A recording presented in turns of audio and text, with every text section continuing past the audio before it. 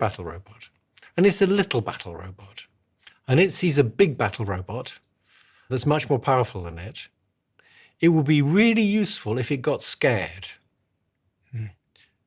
Now, when I get scared, various physiological things happen that we don't need to go into, and those won't happen with the robot. But all the cognitive things, like I better get the hell out of here, and I better sort of change my way of thinking so I focus and focus and focus and don't get distracted, all of that will happen with robots too. People will build in things so that they, when the circumstances are such they should get the hell out of there, they get scared and run away. They'll have emotions then. They won't have the physiological aspects, but they will have all the cognitive aspects.